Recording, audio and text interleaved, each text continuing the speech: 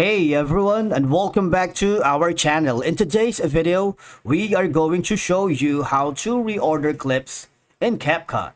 Let's begin. Now, let me tell you that reordering clips here in Capcut is very easy and can be done in just a few steps. So, open your Capcut on your mobile device and access your project. If you haven't already, there is a button here that says new project if you want to start from scratch. But in my case, I'm going to be choosing the project that I have been working recently.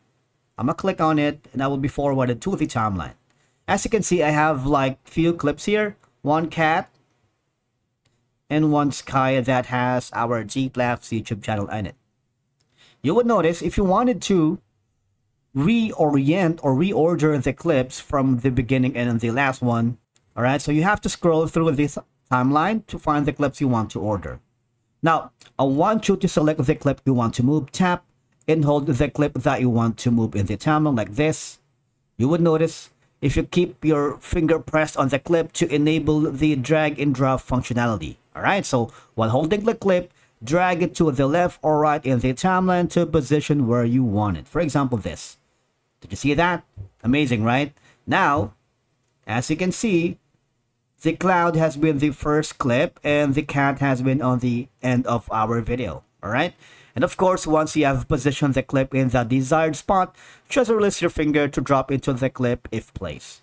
And of course, from here, you can adjust necessarily if you wanted. So if you do that again, just while holding the clip, keep your finger pressed on the clip to enable drag and drop. And of course, you can here, you can move it wherever you want. You can move clips to different places, even between other clips, as long as you place them on the timeline correctly.